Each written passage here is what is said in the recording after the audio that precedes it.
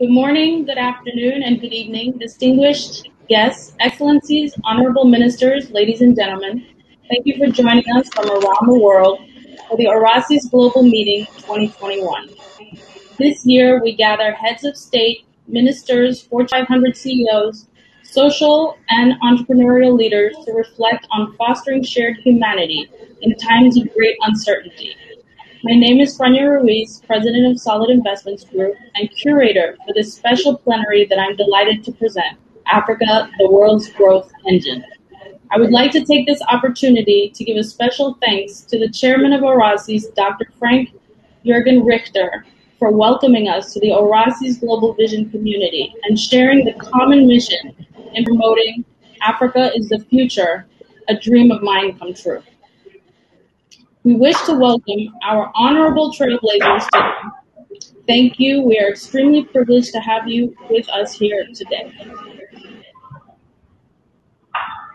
We literally have three trailblazers. The three of you together are so amazing. We have Senator Manqoba Khumalo, fondly referred to as MK, Honorable Minister of Commerce, Industry, and Trade in the Kingdom of Eswatini, a tiny gem in the southern hemisphere of Africa, neighboring South Africa and Mozambique. Eswatini has experienced significant strides in terms of economic growth in the past 2 years, and despite the COVID-19 pandemic, they put together a robust economic recovery plan spearheaded by Senator Khumalo and supported by key leading business stakeholders in the kingdom. We are also joined here today by Honorable Madame Béata Habyarimana, Minister for Trade and Industry for Rwanda. She is an economist and a financial advisor by profession with over 19 years of experience in the financial industry in both domestic, Pan-African, and international institutions. She played a key role in establishing the financial ethics and compliance function within the financial industry by setting up the first compliance forum under the Rwanda Bankers Association. She is one of the first female managing directors in Rwanda's banking sector and a strong advocate for women's financial empowerment.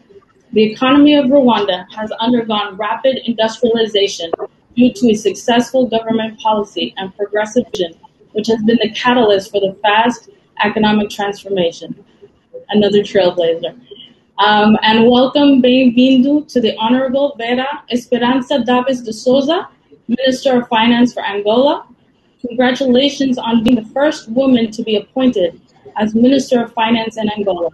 She was previously Secretary of State for Finance and Treasury and Chairman of Angola's Capital Market Commission. She has been trusted and tasked to revive an economy suffering the worst economic recession since the Civil War ended in 2002.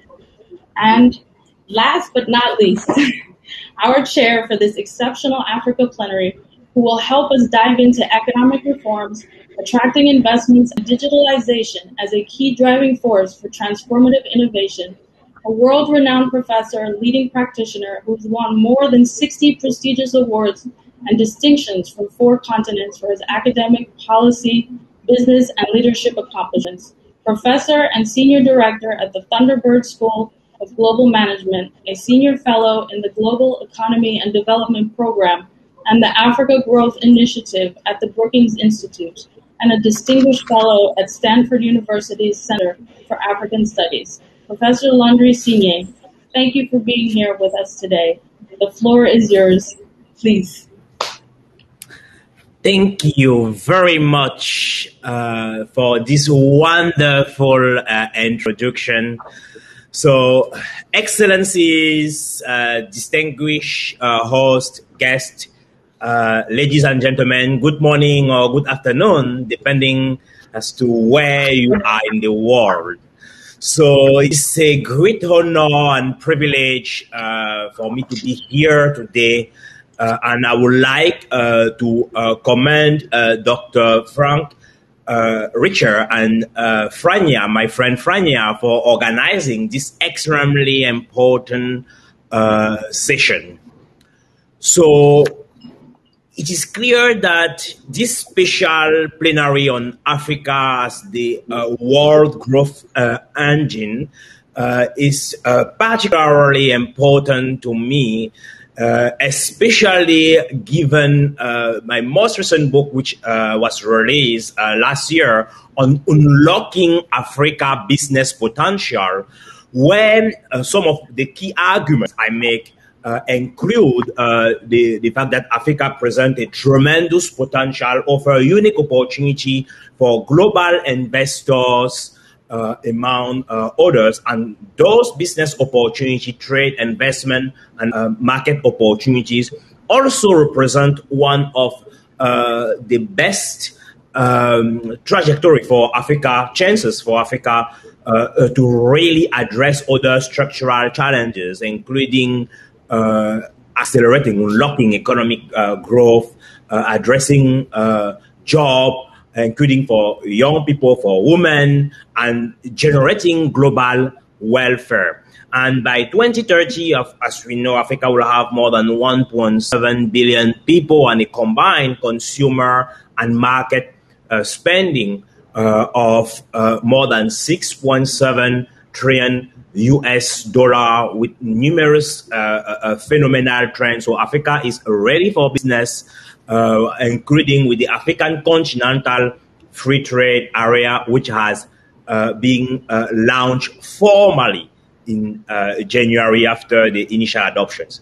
So, of course, when speaking about Africa, I'm always very excited. But today, we have unique guests, distinguished guests, who will be sharing your experience first about your country or the perspective about your region, and then we'll have a conversation.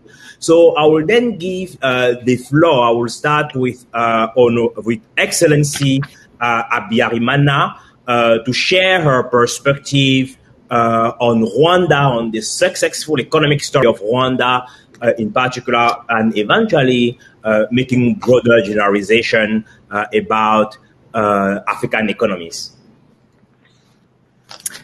Thank you for giving me that opportunity.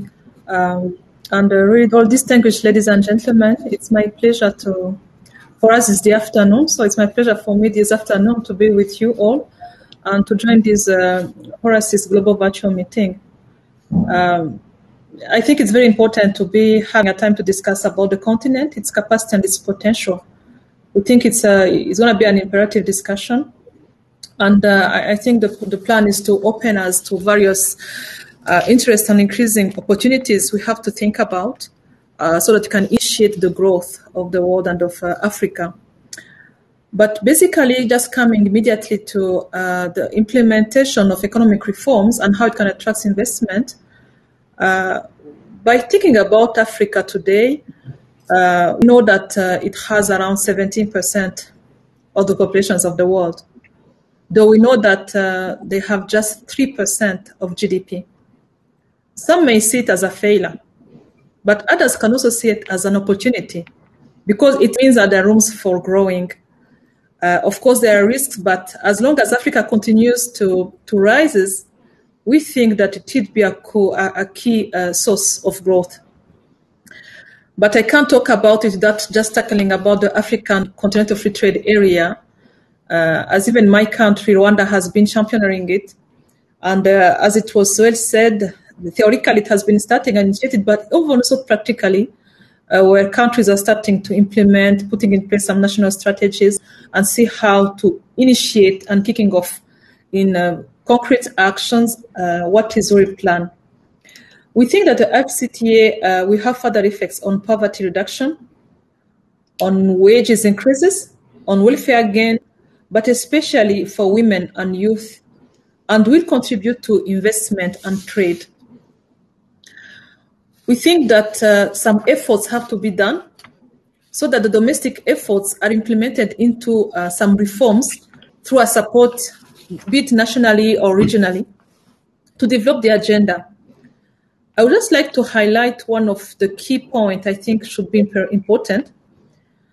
For example, like Africa, we should think about the country's visa policies for other African travelers which can provide immediate benefits, supporting the traveling, supporting the tourism sector, and provides critical incomes and jobs. It goes along with all the benefits of the ICFTA, but it also facilitates the ability to return to businesses and to encourage prospective investors. We know that some travel restrictions currently are being in place in so many countries, but we believe that for forward-looking countries which have already adopted this approach, including my country, Rwanda, we think that visa openness policies looking into creating connectivity across different places can be really a support for people on platform. Trends has shown that African countries that have set up online visa systems, so for instance, are at the same time taking actions to adopt reforms that allow a more liberal access to other African, be it in trade, in tourism, or other activities. It would be hard to talk about the growth of the world, especially with Africa, without talking about digitalization. We believe that through this COVID-19 pandemic crisis, it has pushed a lot of businesses to have the need to stay afloat with the innovative ways of doing business. And this includes at all costs to accelerate a digital transformation, to enhance the future growth and build resilience against future shocks. For Africa, we believe that we have to tap into potentials that come with digitization. It will require African countries to foster an active investment environment by improving local business environment, by driving cost-cutting government reforms, creating innovative proof and concept of business, and having an environment that's startup friendly. In the case of Rwanda, we have invested significantly in policy and regulatory reforms with the aim of creating an attractive business environment for which Rwanda is ranked the second for ease of doing business in Africa, the first in East Africa community, and the fifth in Africa for network readiness. We have 96% of 4G LTE network coverage and 7,000 kilometers of fiber network. Rwanda has also adopted a digitization strategy for efficient administration. Today, it only takes 6 hours to register a business thanks to legal, institutional, and digital forms. Concretely, the digital reforms include free online registrations for all companies, online registrations of mortgages, being both movable or removable, online applications and processing of construction permits, online filing of taxes and e-payment, mobile declarations and payment of taxes for SMEs, integrated court cases management systems, automated land management systems, and the universal visa regime. We believe that we have really to deep into digitalization for all our policies, but in the same time, policy and regulatory reforms, as well as infrastructure development, require operational instruments to materialize those policy reforms. To give you a case for us, Rwanda has established the Kigali Innovation City. It is a mixed-use, master-planned innovation city that seeks to facilitate the development of Pan-African talent and act as a technology innovation hub. It will house international universities, technology companies, biotechnology firms. The Kigali Innovation City is attracting technology companies from all over the world to Rwanda to create an innovation ecosystem and further a knowledge-based economy. As I mentioned to the introduction of this panel, Africa is the home to the youngest population globally. We believe that our greatest asset is our youth. And the best way to assure a bright future is to bet on them, is to invest on them, is to invest in them and in their tomorrow, and to do it today. With the move of digitalization and innovation, we believe that we are creating permanent stepping stones that the youth, I would say the future of tomorrow, will use to ensure Africa is indeed the world's engine of growth. Thank you.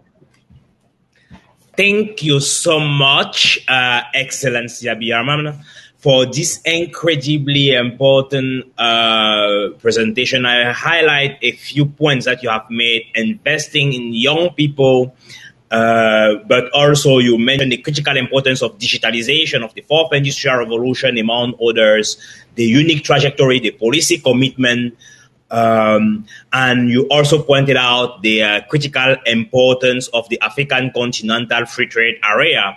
And I also want to point out here that by 2035, if successfully implemented, the African continental free trade area is supposed to generate about $450 billion of gain for African economies in general, and lift over 30 million people from extreme poverty, as well as substantially increasing income for over 68 million people who are just above poverty line per World Bank data. So we are very grateful for your insight, Excellency Habyarimana. So now let me turn to Excellency Khumalo to share the perspective of Eswatini, and eventually also to compare with the broader African growth narrative. Thank you very much. Truly appreciative of having been invited to be part of this auspicious occasion, and such eminent panelists, truly appreciated. The government of the Kingdom of Eswatini is very happy with the advent of the AFCFTA because it opens up the African market to a very small economy and a very small country that is looking to leverage an export-driven economy.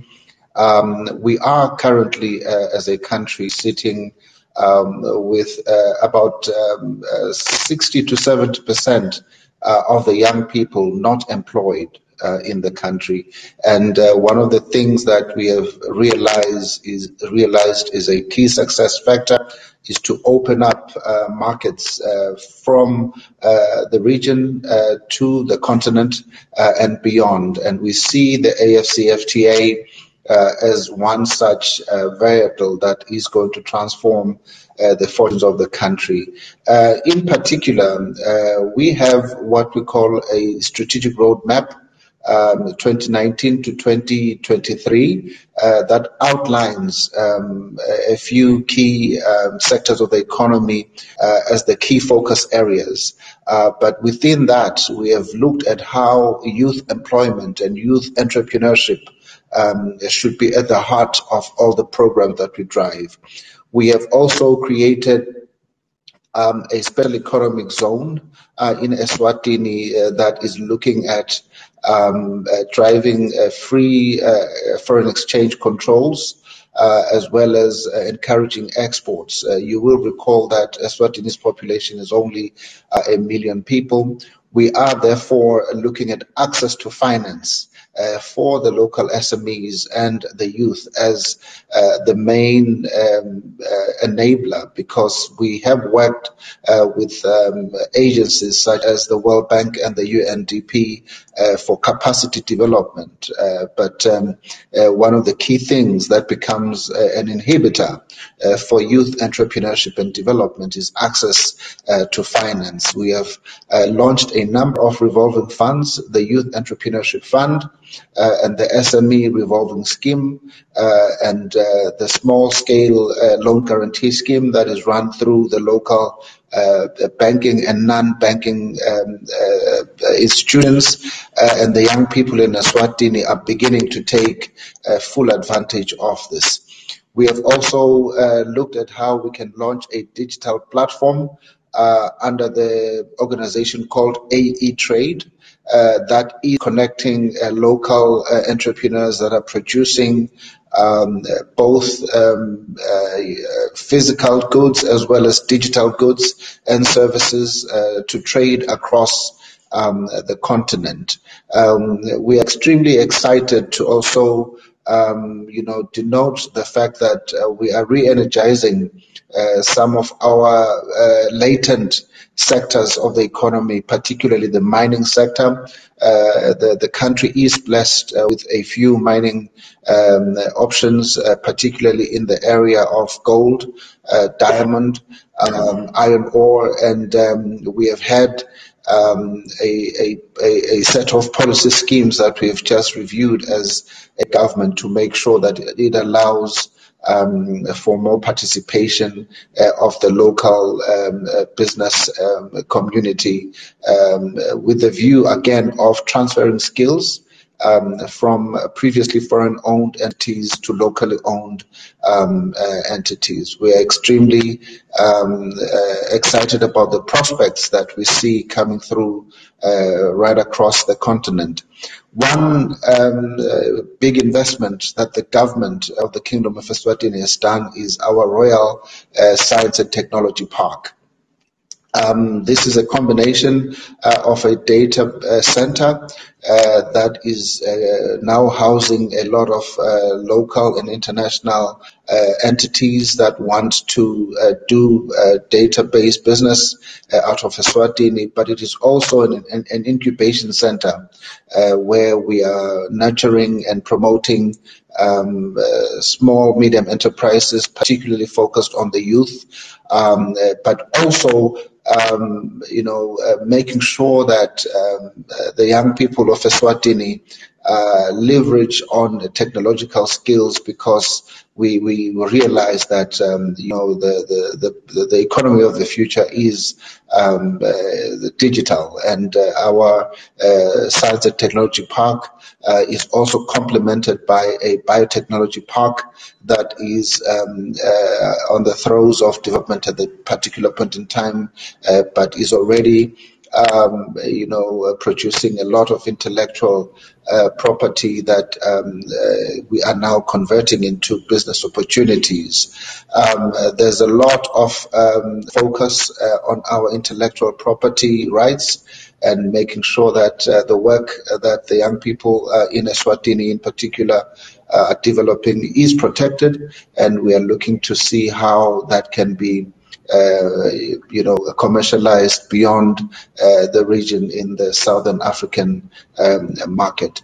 Now, when we got hit by COVID-19 in the year 2020, like every country, we then sat down and prepared what we call a post-COVID-19 economic recovery plan. And the post-COVID-19 economic recovery plan is looking to reset the position of small, medium enterprises who were hardest hit by COVID-19 at the center of the economic recovery. We have come up with policies that will ensure that local procurement in infrastructure, in the private sector, and other sectors of the economy is pro young people. It is pro local SMEs. We believe strongly that as the economy recovers, our post-COVID-19 recovery plan is going to be, biased towards young people. That plan has also seen the private sector come to the party, where a number of the initiatives that would have been prior today led by government and government agencies are led by a combined effort of the private sector. As I conclude, one of the things that we're extremely excited about as well is the launch of a program that we call State Business Relations.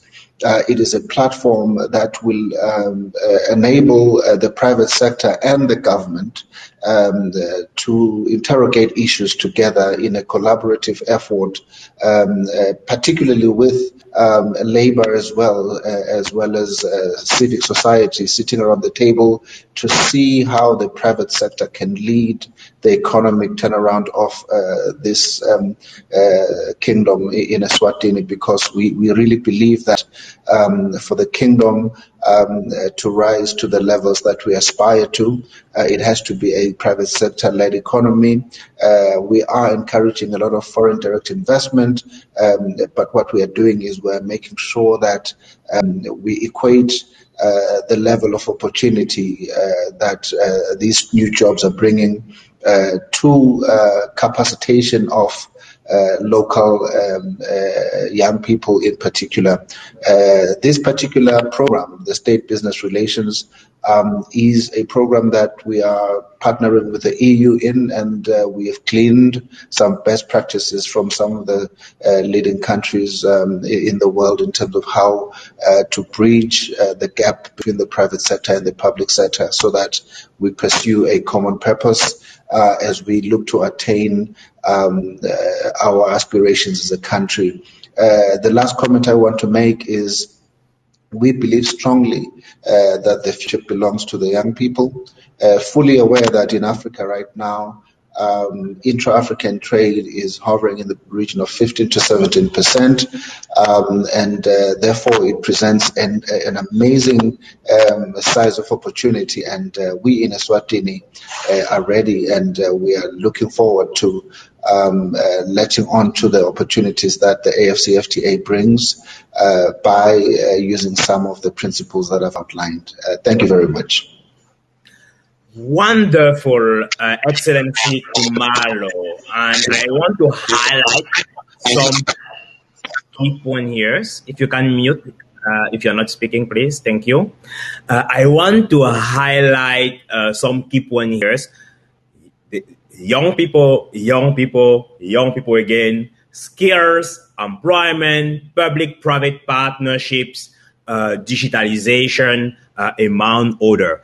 And related to young people, let me also highlight a few statistics. Between 2015 and 2035, Africa's working age population will grow by approximately 450 million people. And by 2050, Africa will have 362 million people between the age of 15 and 24.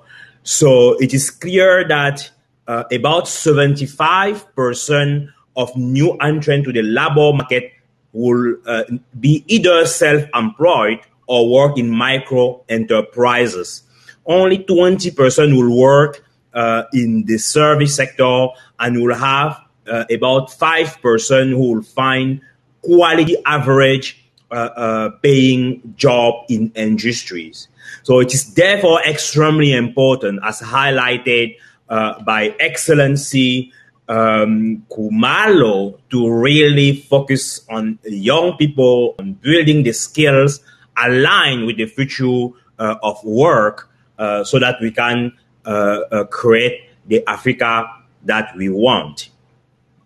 Let me now give the floor to Excellency Sousa, who will be speaking about the experience of Angola and how it compares to the continent in general. Thank you. Thank you very much, Excellencies, dear host, dear moderator, dear guests. It's a pleasure to share these thoughts with you around Africa. And good afternoon from Angola. Yes, good afternoon. And young people again, because we really believe that natural resources, yes, always will be a huge potential coming from Africa, but I think even more than this is the people and young people. The rates that you mentioned, we will still growing in the next decade as compared to other continents. So we have here a huge demographic dividend that we need to take the best advantage of it. Not only because of the fact of the growing rate of the population, but because of the working age, a big portion of it. That's why we are seeking the investment on education, high profile education, That's why we understand that digitalization is a challenge that we need to address. And that's why that we understand also that we need to promote a proper business environment to create opportunity to young people to build up their own businesses, but also create work projects that are work intensive to make sure that they can absorb this population that is growing year after year. After COVID, we figured it out that we need to work more regarding digitalization, because we see figures that need to demand attention from us, learning losses more than developed countries.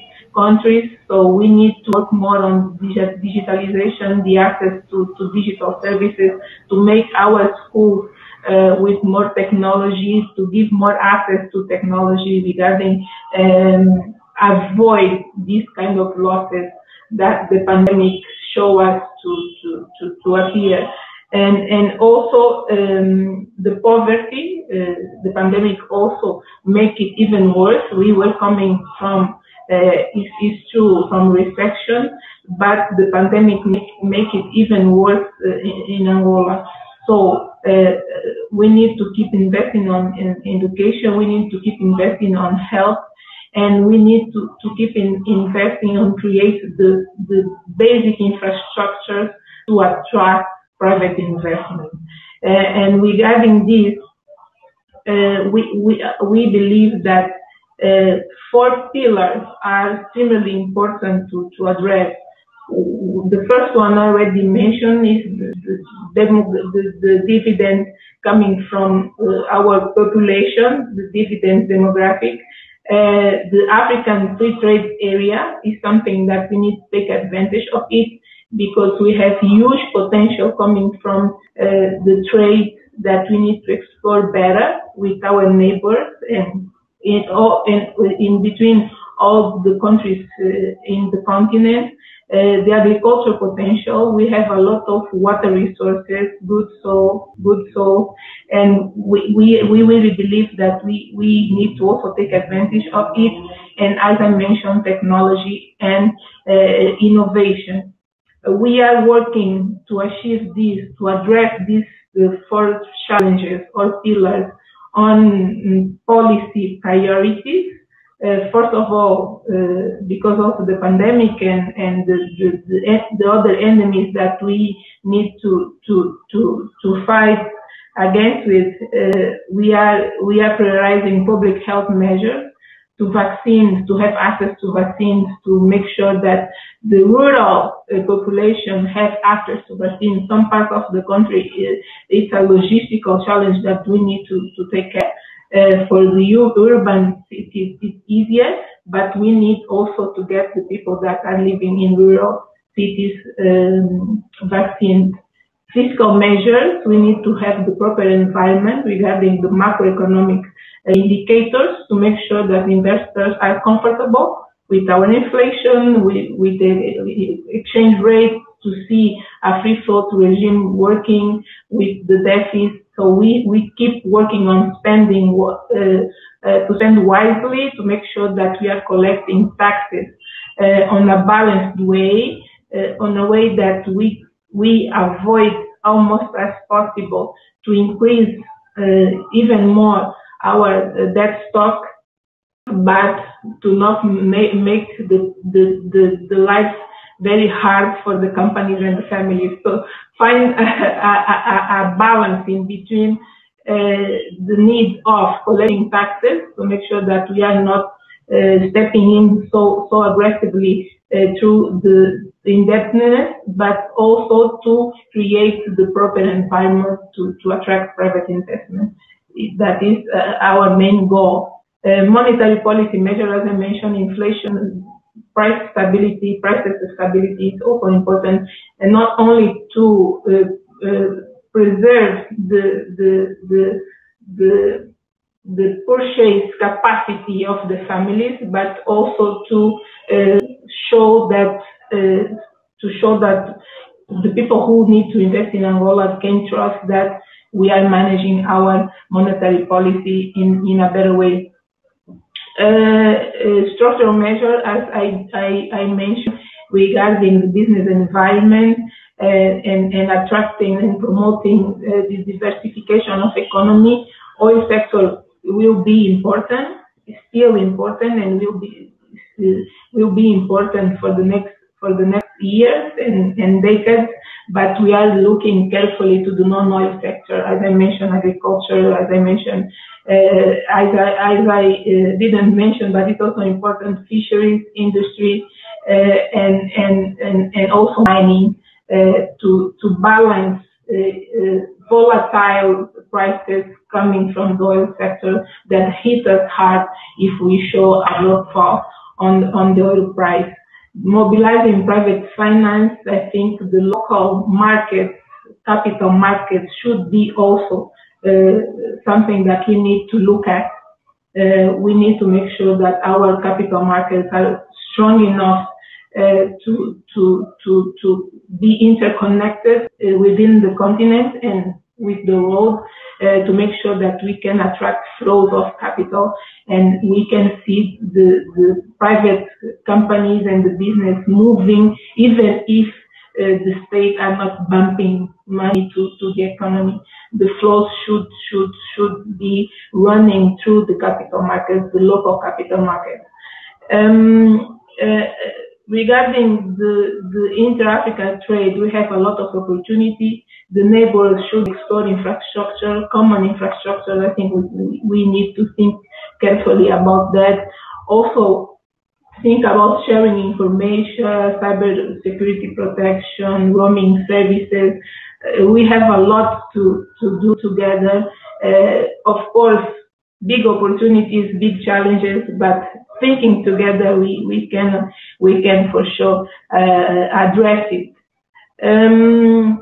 So this is the key points, thinking about not only Angola, but Africa, people, natural resources, servicing those people, not fighting against what it's working, but making sure that the things are working in order. Regarding, for example, the informal sector, how the digitalization can help those people to be part of the market, not fight against the informal sector, but call them to us with the proper policies and using digitalization, invest in high-profile education, on-job training, and provide universal access to digital infrastructure. I think they are key pillars and key messages that Angola and I think the continent should keep evoking and commit on a daily basis, not only the government but also the civil society. Thank you. Wonderful, Excellency, the Sousa, brilliant intervention with numerous insightful points. And I note the importance of the people, natural resources, also digitalization, infrastructure, policy priority, human capital, not just from the education perspective, but also a health question, among others. And some statistics I want to share, for example, in the effort to close the infrastructure gap for the continent has mobilized on average $80 billion per African Development Bank data.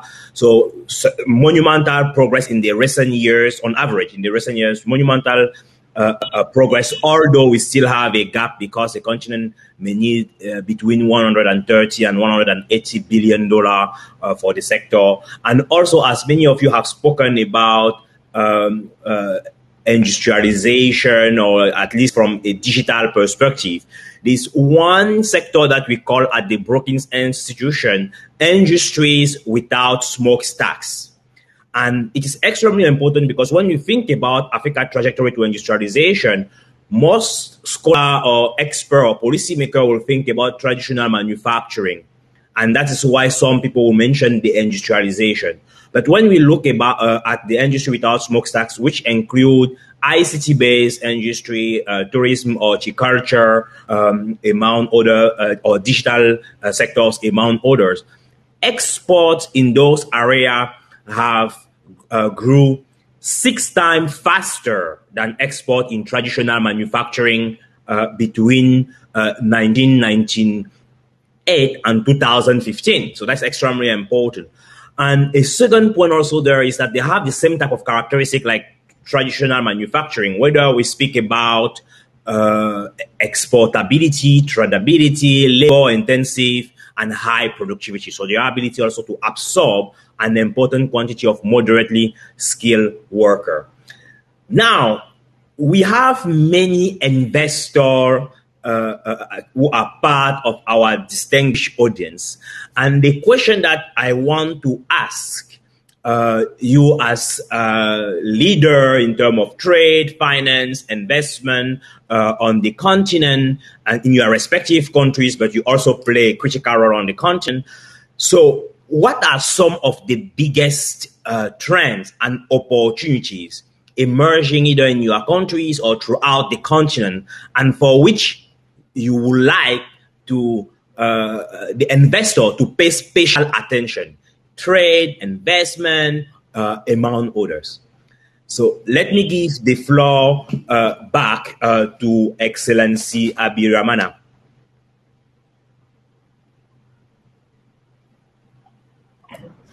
Thank you for giving me the time. I think that, as I said before, there is a lot of opportunities in the continent, but there are some 2 elements I think investors have to pay attention to, because we do believe that they hold a potential growth, and they can really be a key element. The first one, when it goes to digitalization, we know that in Africa we have a lot of SMEs, micro, small, and medium enterprises. And the pandemic has pushed us to really embark on the e-commerce due to all the restrictions, hard physical restrictions and lockdowns. I think that investors who want really to have their play in this economic growth should approach the SMEs, but with all the time a digital platform to work with. It is, I think, something key. SMEs can no longer trade the way they used to do it in the past, because the world has become just a village. It's a global world. And with all these facilities we have with digitalization, we have to think about the way their small businesses can have a place on these digital platforms where they can have a better management of clientele, of supply, or even the data they need to have to improve their businesses. But I do believe that there is a lot of opportunities there. The second area I would just highlight is related to industrialization. For the industrialization, this pandemic gave us lessons in terms of having some of the products produced in our countries.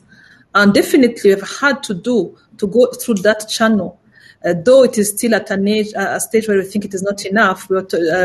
Minister was talking about the vaccines and other areas like those one.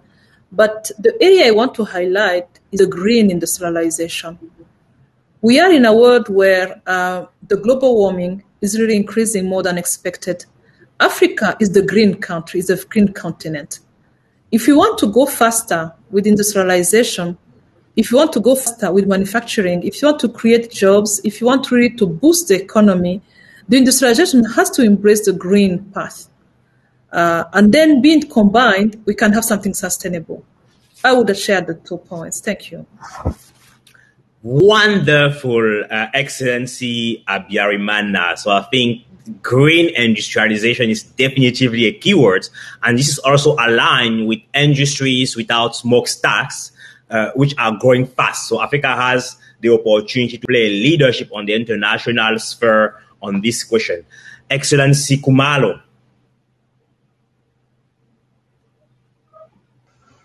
Thank you. I think we are looking to enhance our pharmaceutical and manufacturing sector in Eswatini.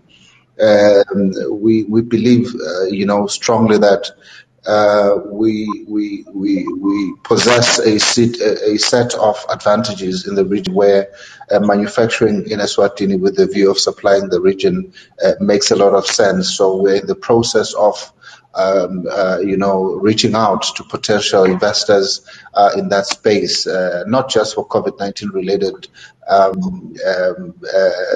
issues. We do know that the region is also ravaged by HIV and AIDS, and all of that medication is still imported into the region from across other continents, and we believe that some of that should be manufactured in the region, and Eswatini is one country that is very well suited for that, particularly in our special economic zones that are designed mainly for the export market.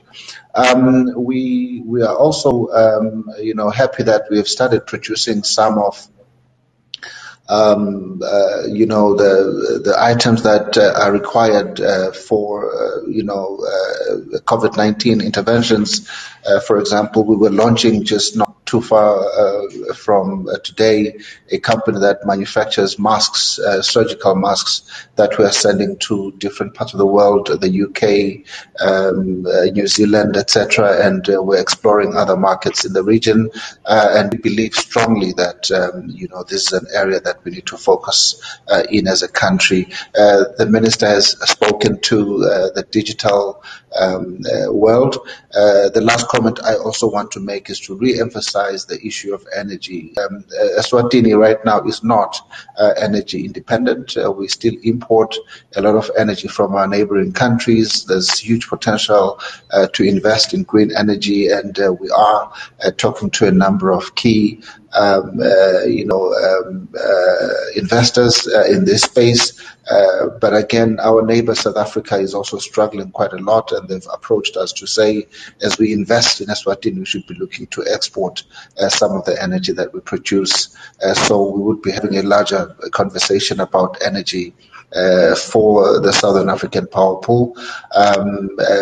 Largely, those are the three main areas that I would concentrate in: pharmaceutical, stroke manufacturing, energy, as well as the digital economy. Thank you.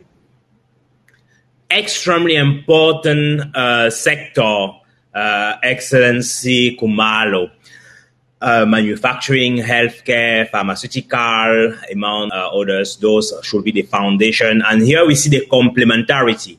So between the traditional manufacturing and the industry without smokestacks. And the commonalities here is that everything has to be greener and more sustainable. So it's not either or, the path is made of both, because we also have that debate, usually either among policymakers or academics. Now, I also want to remind the member of the audience that you can ask questions in the comment section, and I'll be happy to relay them. And you can also raise your hand as needed. So now let me give the floor to Excellency de Sousa. Thank you. Regarding Angola, we have also a lot of opportunities coming from the agribusiness project, since producing seeds and fertilizers till the small industry of processing food. We have also opportunity on fisheries. We have a lot of informal activity taking place, but we are doing our effort to organize it, and with the market organized, we think that we also have opportunities on mining. Also, we have opportunity on mining. We are now running, we call it a privatization program, with more than 130 assets and companies to sell. So a lot of opportunity on financial sector, on telecoms, construction, agribusiness again, farms, small industries, a lot of assets that we are putting in the market that used to be state-owned, and now we want to give them to the private sector to run the business and make more profitable. and adding more value to the economy. Also, under some infrastructures that we find a potential to be self-sustainable. We are looking for PPPs to address energy supplying, energy provision, water supplying, and also transport and logistics. So we have interesting projects that we can do with the private sector, and we can earn money from them. I think they have potential to pay themselves. So that's some of the areas that we can invite private sector to step in. Those are really wonderful, and you highlighted numerous important points. Perhaps I want to highlight again the one on food, fishery among others. So, and by sharing some key statistics, in fact, by 2030, food and beverage in the consumer spending will be the largest sector of consumer spending in Africa. And by 2030 also, there will be the largest area of business spending, business to business spending. So really critical. And if I even take into consideration some projections that I have made, by 2050, food and beverage will be about $1.85 trillion on the continent in terms of household consumption. And by 2050, agriculture and agri-processing in terms of business spending will reach about $1.7 trillion. So phenomenal opportunities in Angola, Rwanda, Eswatini, and many other countries on the continent. So let me perhaps adjust slightly the question here. And what are some of the greatest challenges that you think should be overcome to really successfully capitalize on these opportunities? And how are you doing so, given your high responsibility now? If you can share your wonderful experience in addressing some of the challenges facing in capitalizing on the phenomenal opportunities that you have shared. And we can start this time with Excellency Khumalo. Well, thank you very much. The first thing is connectivity. I really think we as leaders in Africa need to focus squarely on connectivity and access and the cost thereof. Because what we see is, those countries, even in the African continent, like Rwanda and others that have invested in this, are able to leapfrog many countries and continents in terms of the rate of their, economic development. That's one. Number two, it's the issue of capacity building. As you've rightly said, there are so many, obvious opportunities in agriculture, in mining, in energy, and in the service industry, service sector. But African youth in particular, need to be properly capacitated, which speaks to, how do we invest in our human capital? How do we prepare for the 2030 that you spoke to right now? And how do we prepare for the 2050 right now? What does that economy look like? And therefore, how do we configure our curriculums and our education sector to ensure that when that time comes, we are ready to really be in charge of that economy and displace gradually, imports that are coming from other continents. For me, those two things are key. I would have also added access to finance, but I already spoke to that earlier a little bit. I think we need to look at how our governments, take a bit more risk with our young people, with our small, medium entrepreneurs, so that they can have the right adequacy in terms of capitalization of their business and their ideas. Thank you. Wonderful, Excellency Khumalo. Excellency de Sousa, do you want to elaborate on the question? Yes. Well, the challenges, capacity building, for sure. I share with Eswatini the vision that the capacity building is something that we need to address to make sure that our young people is ready to participate actively and with quality on the process of making Africa stronger and growing faster regarding all the goals that we want to achieve. In case of Angola, bureaucracy is something that we still need to address. It's not it's not only a matter of law, it's also a matter of mentality of the public employees. So we need to keep working on that to make sure that we make the life of the people who came to Angola to visit or to invest easier. It is something that is also a challenge. And directed related with that is corruption, because bureaucracy is a way to create the environment to practice corruption.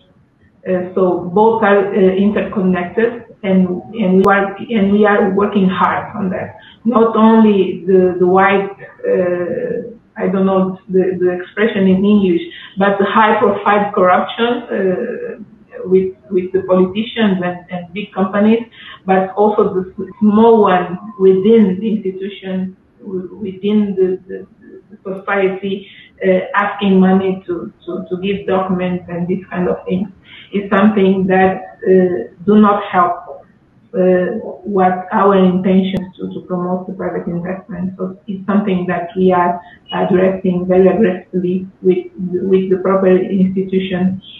Enforcement of the law is related also with the two prior ones. We have good law, well thinked and very well designed, but we need to enforce them. So it is something also that we are working on, and we still keep working to build the confidence on the system and in the country. The infrastructure gap, we still have a lot to do regarding roads, regarding transport, regarding water and energy supply, and small fiscal space. It's very challenging. So we need to find a way of make sure that we put in place the best equation for us to grow, to mobilize liquidity, to have access to funding, cheap is that, to create, to have access to the possibility of putting in place infrastructures to create the proper environment to attract the private investment. So there's a lot of things to do regarding also the infrastructure. So those are the challenges that we are dealing with and hopefully to solve in the next year. Excellent point. Thank you very much for sharing them, Excellency de Sousa. So now let me give the floor to Excellency Habyarimana for her perspective. Thank you, but I think my peers just said it. I will start with infrastructure, but what I would highlight at that stage is that thinking about infrastructure, boosting the economy, or having this economic growth we want to see, we have to think about the infrastructure from a regional perspective, not from a national perspective, not from a domestic perspective, but really from a regional perspective, because it's the only way we can really have the benefits of scales for all our countries to really boost the economy. The second thing I would say, I do appreciate what has been said, but I would just add on the free movement of goods and people. The removal of barriers, be it tariff barriers and non-tariff barriers, is really key. We can't no longer think about an economy which goes domestically speaking. So this removal of barriers is also allowing being the big and the small players in the economy to have benefits from it. It is related to all the regional blocks we do have, but especially with the single one market of Africa. And the third one I would also still emphasize on is we have a young population, and they have to go with digitalization, they have to go with innovation, they have to move quickly. And this leads to think about the startup companies.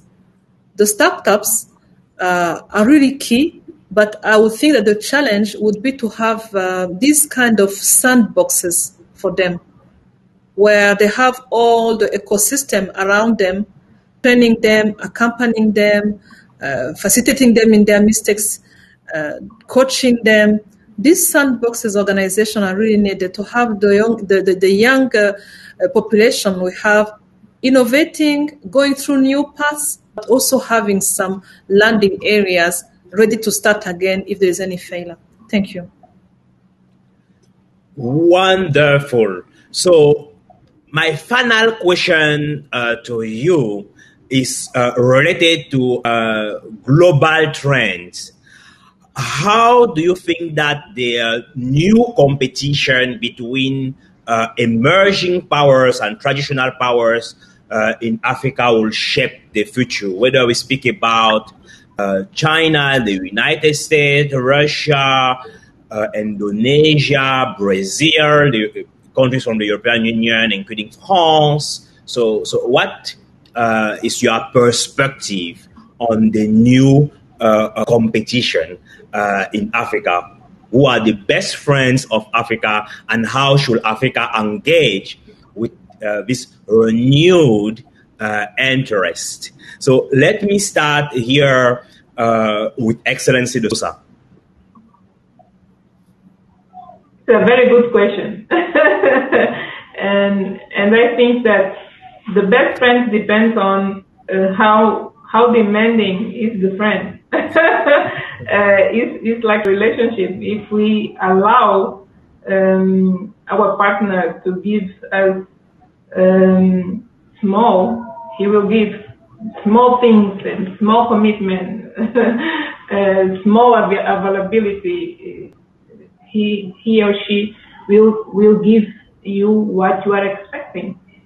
So I think to have best friends and how best they will be for us depends on how demanding the African countries would be managing those relationships. So I think we need to look to us to see which potential we have, what we can do for ourselves, what we can build together in between African countries, and after that being demanding with our friends or partners coming from other continents, and being transparent, being honest. And I think if we base our relationship on truth, everything will be easier.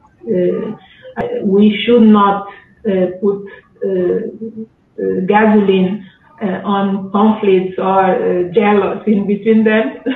We need to talk frankly, saying what we are expecting for our continent, for our country, and how those countries can help us to follow this path and see the response, see how committed they are with the path that we want to follow. This is the way that Angola is dealing with this matter, and this is the way I think Africa should deal with this matter.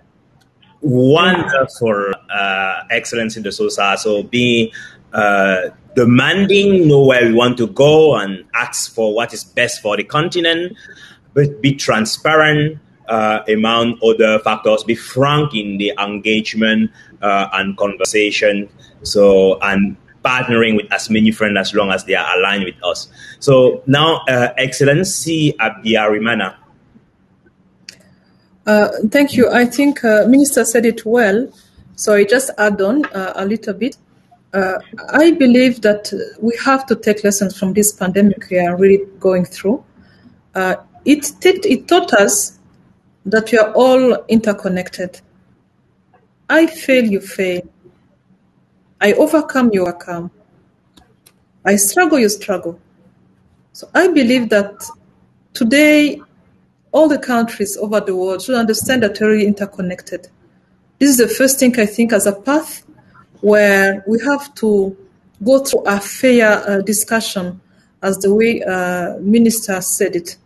The second point I would highlight is that you talked about our best friends. I will give one of the criteria I think I would refer to call you a friend in terms of business relationship. We have learned that our countries in Africa used to be these classic countries where we export raw materials and then import from outside. A friend to Africa will invest in Africa, will look for added value products, added value services produced in our countries. Then it will be a win-win situation, it will be a fair situation, it will be a friend to Africa. Thank you. Wonderful, well put together, Excellency Habyarimana. And now, for the to conclude the session, Excellency Khumalo, what is your take on this question?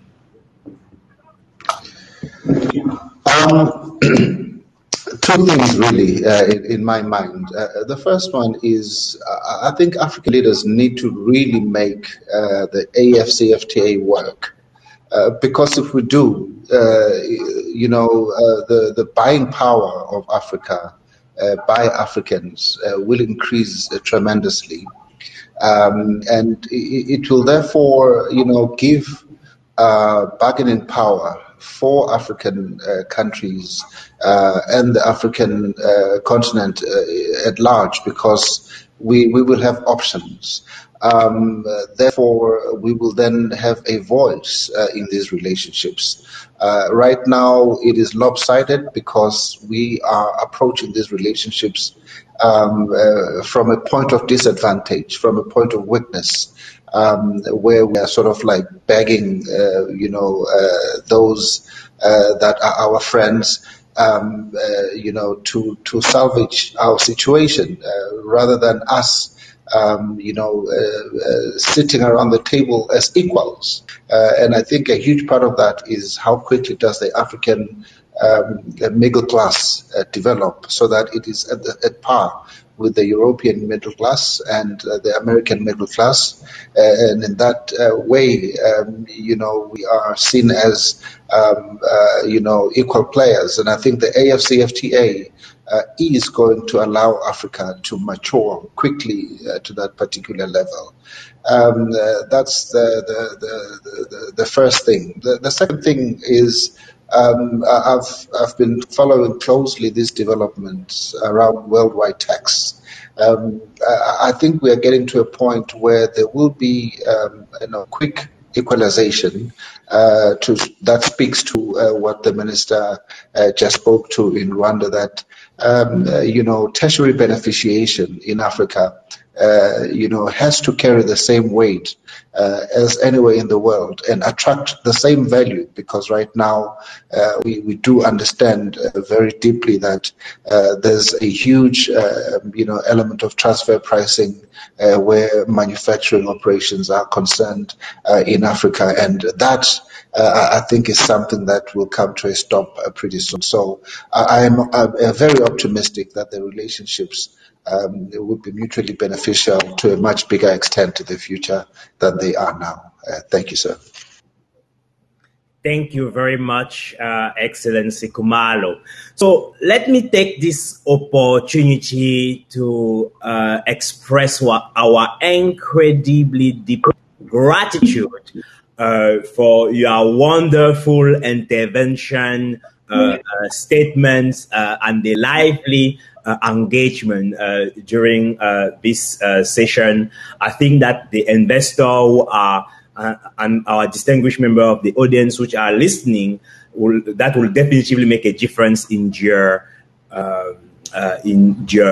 path toward capitalizing, partnering with Africa. Franya, I don't know if you have a words that you want to say before we close the session. No, I just want to thank everybody for being here today, and it was a pleasure working with all of your staffers behind the scenes to make this happen. So, and thank you so much for your moderation. It's been great, and I hope that now, Horasis, we have broken the glass ceiling with a full Africa plenary, and hope for some more in the future, and continued conversations based on what we discussed today to see how we can support each and every one of your ministries. That's it. Thank you again, and see you soon. Bye. Thank you. Bye-bye. Bye. Thank you. Bye.